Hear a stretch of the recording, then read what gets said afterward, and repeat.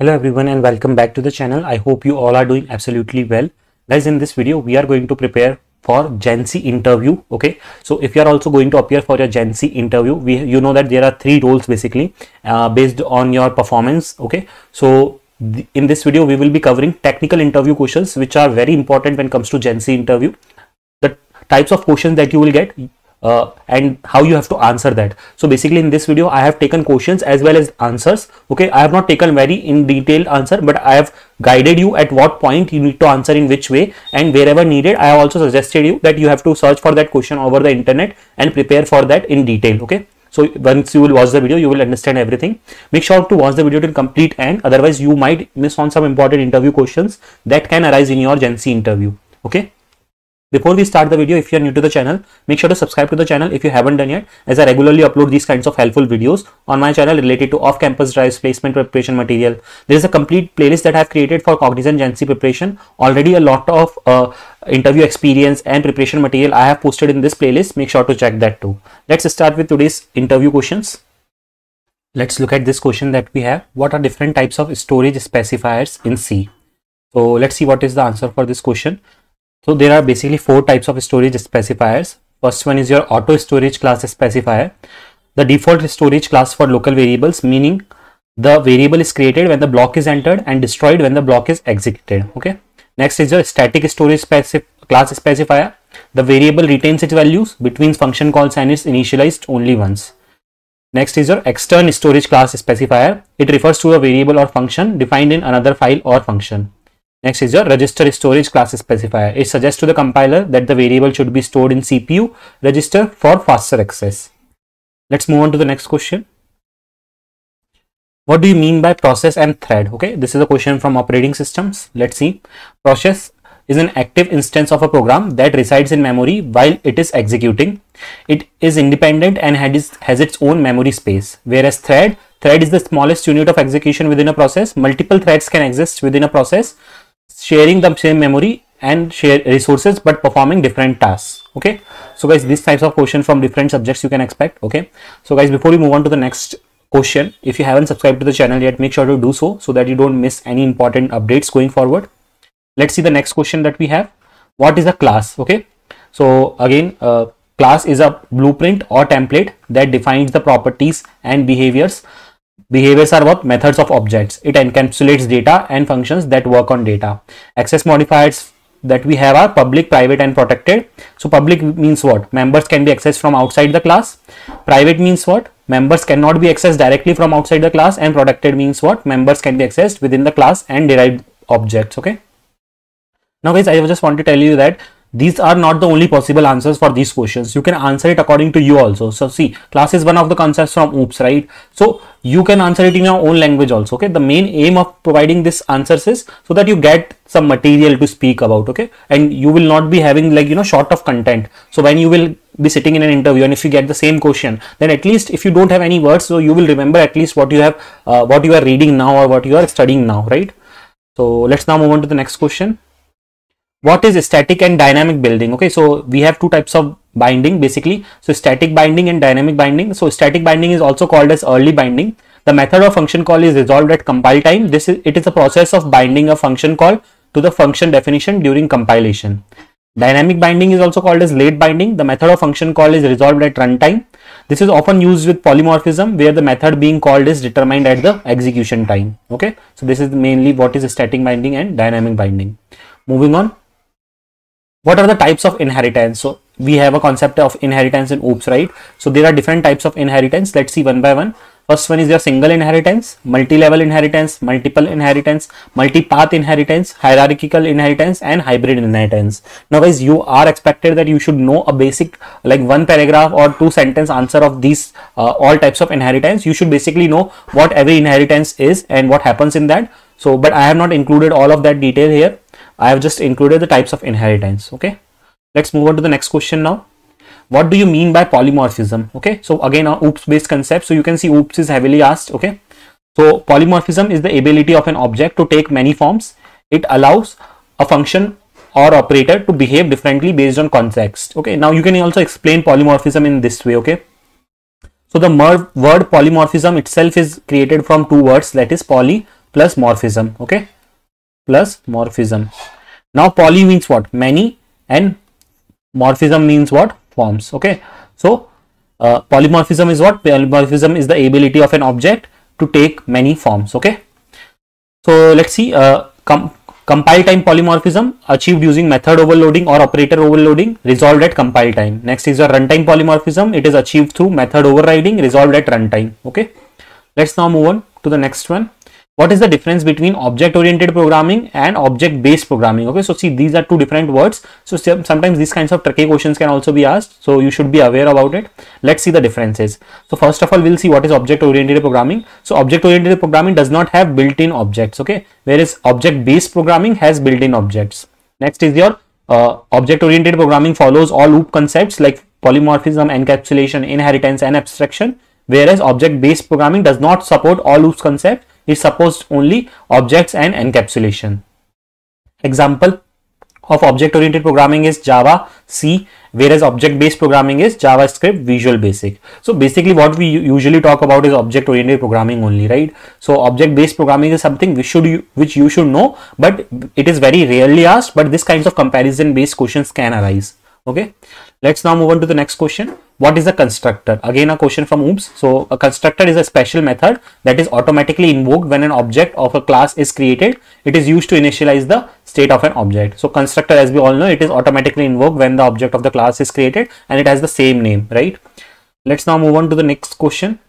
What is try and catch block? So basically try and catch block, try blocks contains the code that might throw an exception, and catch blocks handles the exception if it occurs. They are used as exception handling to catch errors and provide solution. So basically, as soon as you heard the word try and catch block, you should be saying this word, that is exception handling. Okay, they are used majorly for exception handling. And guys, for these kinds of questions, you do not have to say a very long answers. This much small answer is fine. Okay, and if the interviewer wants you to speak more, then you can say. Okay, but too much of long answer is also not necessary. So let's move on to the next question now. What is macro faster than function? Why is macro faster than function? Okay, so see, we have macros and we have functions. So why macro is faster than function? Basically, let's see the answer. Macro is faster than function. Macros are faster than functions because they perform text substitution directly at the source code level, avoiding the overhead of function calls and stack management that happens within the function. Basically, what macros does is they perform text substitution directly at the source code level. Because of this main thing, it is faster than functions. Okay, let's see the next question that we have. What is the difference between DDL and DML commands in DBMS? Okay, so DDL stands for what? Data definition. Okay, this is data definition, and DML is what? Data manipulation. Okay, so manipulation. Basically D and L are same, data and language, but the D in here difference for definition and M stands for manipulation. Let's see. Data definition language is used to define or modify database structure, whereas data manipulation language, it is used to manipulate data within the database. Okay, see, it is modifying the structure. Understand this thing, very important. Okay, this is very important. DDL is like mainly responsible for modifying the database structure, whereas DML, which is manipulation is happening on data level. Okay, which is manipulating the data. Okay, so that is why I'm writing data level and not on the structure level. Next is your affects the entire table. It affects one or more rows because it is working on the data, right? Commands that we have in DDL are create, alter, drop, and truncate, whereas the commands that we have in DML are insert, update, delete, and select. Okay, let's now move on to the next one. What is SDLC? Okay, so SDLC, so first of all you should know about SDLC. SDLC is a very common interview question. Okay, so I would highly suggest that spend some time on it. Okay, so if you feel that this content is less, you should like search it over the internet. Okay, you should at least give a read about it. Okay, software development life cycle. Okay, so let's see what is SDLC. SDLC is a structured approach to software development, and it includes several phases such as requirement analysis, design, implementation, testing, deployment, and maintenance. See, no one is going to ask you in detail, but you should also be aware about every phase also. Okay, what is requirement analysis phase? What happens in that? What happens in designing phase? What happens in implementation phase? Basically, it is very easy. Okay, you just have to read it once and you will remember it easily. Now, in SDLC, we have different models. Okay, most popular ones are agile model. Okay, So you might get a question on agile model in detail, they can ask you, but the rest they won't ask in much detail, but still you should know. Okay, so the different models that we have are waterfall model, agile model, spiral model, V model, and iterative model. One of the most popular and the most commonly used is agile model. So this is important. So you should like study this one a bit like in detail other than the rest ones. Okay, let's move on to the next one. What is purpose of multi-threading? Okay, again a concept from OOPS. Multi-threading enables the execution of multiple threads simultaneously, which helps in maximizing CPU utilization and perform multiple tasks concurrently, improving the overall system performance. So multi-threading is a very important and a very beneficial concept basically that we have, where what happens, multiple threads are executed simultaneously. Okay, which means if a task is executing, so one thread of a task is executing, so when it is on hold, then other task will implement. So this way multiple tasks can perform concurrently. This improves the overall system performance a lot. Okay, otherwise without multi-threading, what will happen, one task will complete and then the second one will start and then the next one will start. So this one this process was very time consuming and it takes a lot of time, but multi-threading get rid of this problem. Okay, let's see the next one. What is indexing? Okay, very basic question, but you should know it. Indexing in database is a technique to optimize the retrieval of rows from a table based on search conditions. Now there are different types of indexing that we have: primary indexing, secondary indexing, cluster indexing, and multi-level indexing. Again, you should know every indexing in detail. Okay, so please give it a read. If you don't know, go to the internet, search for it and then give it a read. Okay, it is important. Let's see the next one. What are types of joins? Okay, there are different types of joins that we have in SQL: inner join, left join, right join, and full join. Now left join is also called as outer join. Okay, these are outer joins. Now these joins also you should know in detail. You should also know one example query based on these joins. Okay, these are that important. Let's see the next one that we have. What is memory management? So memory management refers to the process of efficiently handling computer memory resources, including allocation, tracking, and deallocation. It ensures that the memory is utilized effectively and the system doesn't run out of memory. Okay, let's now move on to the next one. Next one is a coding based question. Okay, let's see that. So we have to write a program for bubble sort. Okay, so bubble sort is a sorting algorithm. Just in case if you are not aware, what it does is we are given a sort like array which is not sorted. For example, we have 5, then 2, 4, then 1, 3, something like this. Now after sorting, the array should be something like 1, 2, 3, 4, and 5. Now we have to write the implementation code for bubble sort. Let me tell you a very high level approach of bubble sort. How does it does the sorting? It compares the two, like at the moment it compares two like array elements. Okay, like 5 and 2 will be compared and it will see if 5 is greater less than 2, no, so then it will swap it. Okay, so it will do this thing. So this much it will swap and then it will move forward. So next one will be what, 5 and 4. It will again compare these two and again it will swap them. So in this way it will based on swapping. Okay, it works on the concept of swapping. Okay, let's see the code for it here. We have an array and the size of the array. Okay, basically, so what we are doing, this is basically for we are printing the array that we have. Okay, displaying the array basically, and then we have this main function.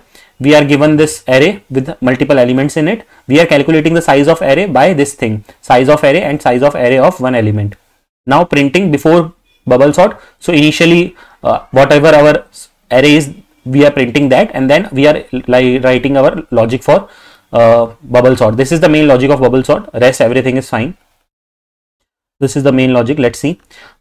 We have variables I, j, and temporary. Basically what I told you, right? We need to perform swapping. And how do we usually perform swapping? We need two variables and one more temporary variable which will store the values, right? So see, we are running two loops. Okay, from 0 to I is less than size minus 1 and I plus plus, and then j is equals to 0, j is less than size minus I minus 1, j plus plus. If our array of j is greater than array of j plus 1, then I told you we need to perform swapping. Swapping is nothing but first of all we will store our element value, like 5 is there, so 5 will get stored in temp variable. Okay, and then in this array of 0 we will have our next value which is array of 1, which is 2, right? And then array of 1 will have our next value which is temp, which is 5.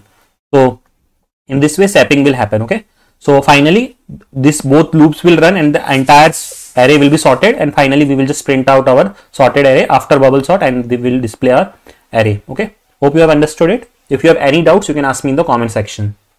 So guys, that's all for today's videos. Hope you found it helpful. If you have any doubts, please let me know in the comment section. Make sure to join me on Telegram, and you can even follow me on Instagram and ask your queries in the Instagram DM as well.